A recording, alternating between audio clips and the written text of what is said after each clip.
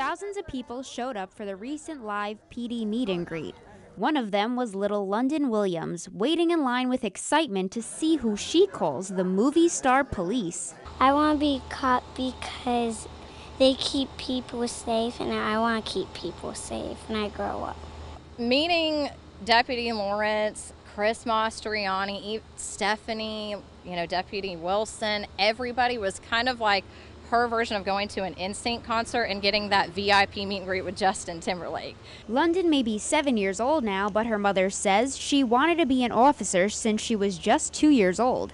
She even has a deputy sheriff badge of her own, and she continues to leave a mark on those who walk the blue line. I'm well past 7, and there's days I'm not sure what I want to do, but I love my job. But she's just amazing, and she's got her eyes set on what she wants to do. She's like, I know that I want to stop people that are being bad and running red lights. The Richland County Sheriff's Department looks forward to London serving on their force in the future and has some words of wisdom to help make her dream come true. Stay in school, study hard, get her education, and just always keep her eye on where she wants to go and work hard for it. And with role models like these, when I grow up, I want to be just like them.